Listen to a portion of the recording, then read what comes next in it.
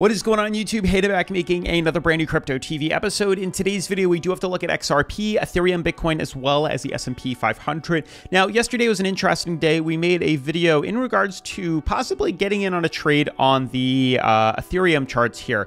Just a few days ago, we had confirmed closure above a major resistance level here on Ethereum. About 2 days ago, you can see we were inside an ascending fractal here, and we said, hey, if we break through this resistance up top here in blue, that's an opportunity to buy in. Aggressive nonetheless, but an opportunity. And we said that, we could get in right here and put a tight stop loss just in case we decide to dip, just in case, but, of a potential, bull trap right here. And as you can see, that is a big possibility that's happening right now. It has happened in the past here, which is why it was no surprise. And also why I said this is a very aggressive trade, not a conservative trade at all. Currently, I'm not stopped out though, but I'm holding on by a hairline, literally the skin on my teeth. Any lower that Ethereum goes today, and I'm getting stopped out, and then we'll move on from there. There were other opportunities to kind of lock in profits here, maybe not on BidFi, but if you had another exchange that allowed you to move stop losses up. Otherwise, I'm a sitting duck right now trying to see where this goes. I'm hoping, praying that we bounce off that and head up higher. Maybe not today. Maybe we reverse out of it today,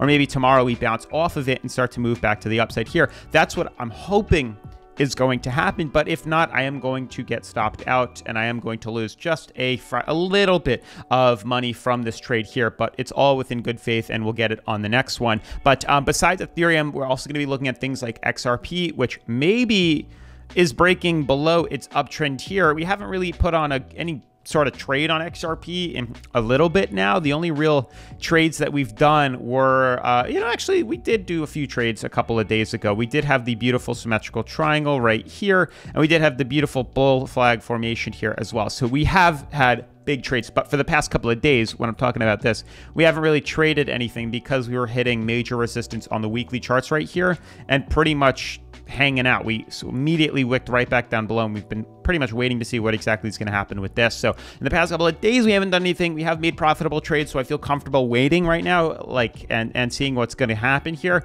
And now that we've, are starting to trend below this uptrend here, there's a good chance we could start to dip even lower, back down to retest moving average, especially when you look at the MACD, which is potentially about to have a bearish cross. But otherwise, we will be looking at Bitcoin too, which is trending outside of its ascending triangle, and the S&P, which may or may not be heading lower. I'm not sure just yet. We do have a beautiful bull flag that we did break out of here.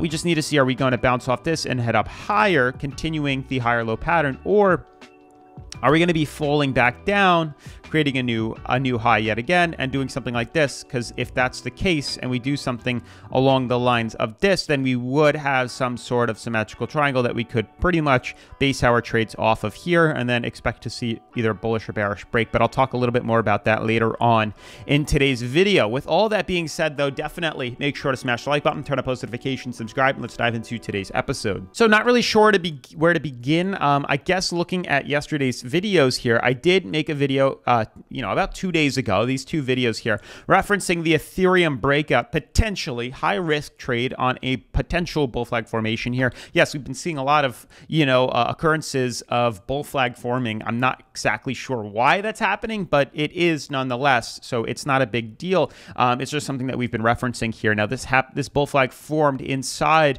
of what appears to be a major ascending fractal here, which is also interesting. But, we'll talk about the Ethereum trade in a second with you. I'm going to start off looking at the current coin market cap, then we'll dive into the ETH trade here. But you can see right now we're down about 1.63%. Most of the markets are consolidating. What went up is now going down, which is funny. You can see Bitcoin went up. Now it went right back down to the same point. Ethereum went up, right back down. BNB, same thing. XRP is going a little bit lower. You can almost see a downtrend that could be drawn here. But for the most part, consolidation is taking over, about 1.63%. On the Ethereum trade, I pretty much covered everything that needed to be said here. We're just a fraction above the stop loss here, potentially getting hit. And then there's a chance that we could drop lower. Not something that I want to see, because I don't think that's going to happen. It doesn't look like that's the probability that we're going to see a pullback here, but you never know. It's still on the table. But ideally, with the bull flag forming here, and the fact that we broke out of the bull flag to the upside here, and the fact that we broke through this resistance screams to be more so potentially swinging to the upside. The only problem with a continuation pattern like this is it would send us into extreme overbought. Now, it's obviously still a huge possibility. It's still very much so possible, but we'll see if we have enough, steam left in the tank or gas left in the tank to continue to pump to the upside here, because I'm kind of 50-50 on this right now. I really am not entirely sure what's going to happen, but we did take a risk. We took an aggressive risk nonetheless and bought in here, hoping that we would continue to the upside here. If we fall a little bit lower here, stop loss will get hit, and then maybe we'll switch positions with the anticipation of movement back down to moving average here. That's a huge possibility that could happen, but we won't know until later on in today's, later on in today or later on tomorrow. I'm not entirely sure. Sorry, I'm all over the place. If I am, lots on my mind. But ideally, we are doing all these trades on BidFi, the #1 cryptocurrency leveraging exchange that I like to use here on the channel. It allows you to buy long, sell short, leverage trade, create stop losses, literally everything you can think of, not only for Ethereum, which is really cool, or Bitcoin. You can see Ethereum's right here where I've been doing these leverage trades. You can see right here, short, long, create your leverage, margin, stop loss, take profits, and then your stop loss ratio. Super easy. And I also spoke to BidFi, and they will be adding very soon a way to move your stop loss up into the trade. I told them, I put a message in and requested it, and they said they are working on that, so that's exciting too. So later on probably in maybe this month or next month in the year, we should be able to get access to that. So I'm excited about that. But what's really cool about BidFi is the fact that they offer XRP. That's what makes this exchange so much so unique compared to all the rest, is the fact that, XRP is offered on here. That's huge. Not many exchanges offer that, and this is where we've been leverage trading and just holding on long-term to XRP. Now, besides that, they do have a demo account, which I highly recommend you take advantage of for those that are watching. If you haven't already signed up completely free to BidFi down in the description below, make sure to do so, because if you're hesitant about trading cryptocurrency, this is how you can do it risk-free and test your skills, or just do it for fun, because trading crypto is extremely risky, as everybody should know. So do what you will with that information here. But what I always say is use the free monopoly money just to test your skills, and you have nothing to lose. So it's like a simulator. It's a simulator for cryptocurrency and leverage trading. Nothing changes to the website besides the amount on your balance here, and you can get familiar with the platform. And if you really feel the need to use real cryptocurrency, which I don't recommend, I think you should just use the demo account. That's my opinion here, because it is, this is called educated gambling, and if you're not in a position, then it is risky, but that's up to you. But otherwise, they do offer a welcome rewards bonus where you can earn up to $2,888. It's completely free by A, signing up in the description down below, or B, if you've already signed up, to just click welcome rewards right here, and you'll be able to earn, up to $2,800, which is super cool. So like I said, link is down in the description. Make sure to sign up, and then literally click on these. Click on sign up rewards, click on Google Authenticator, anti-phishing code reward, join the community, so on and so forth. All these different ways of earning tons of money, and even the feedback, which is also super cool. So make sure to check it out. Link is down in the description below. And moving forward and on to XRP here, the problem now that we're facing, it's very interesting. I do believe we're going to continue to the upside here. We did beautifully break out of the bull flag formation here. We had a beautiful bull flag, finally broke through, exploded to the upside. That's the other thing with the potential bear traps forming on Ethereum right now. This is by no means a surprise, because this has also happened on XRP on numerous occasions here, and we fell for it the first time, got stopped out, but we made up for it on this second rally right here, which was incredible. Over 50% profits here, and we also bought in long at 38 cents many weeks ago, and now we're trading at 49 cents, so we're up about 11 cents on the coin, which is huge news too. Very much so in the profits. So you can see right here, so I'm totally fine, having fun trading around with this, but we are currently up 31% on what was 55, 56, but we will be heading back up to there, I'm sure, in the next couple of weeks. Now, problem is right now there's a chance we could be dipping lower in a continuation to the upside. I believe now we're going to continue to move up, either something like this,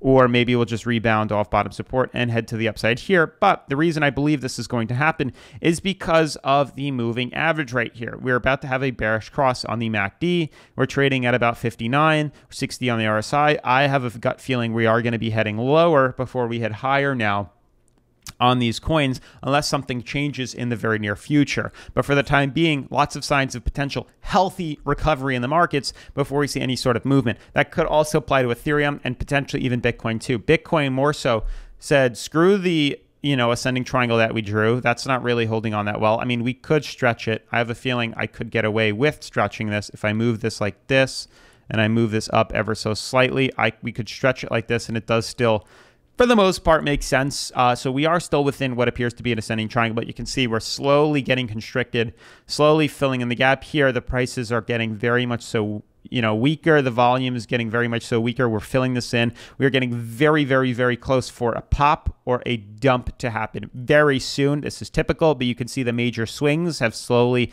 got more constricted, and they are building up steam, and we are going to a pop very, very, very soon, which is also exciting. So big movements on Bitcoin, which will probably influence Ethereum too, and probably the S&P 500, whichever way that works. If the S&P decides to rally, then we could see that same thing happen with Bitcoin as well. But, I'm keeping my eyes and ears open. I'm focused on these markets right now because we are in an interesting position, and there is still a big possibility we could fall lower. Now, there's 2 ways or 3 ways to go around this. If we decide to bounce off this and head up, I don't think we have much more room to head up, and then we'll be heading lower like this, and I think this will be the continuation pattern, and then you'll be able to see we are creating higher low movements here, which is awesome.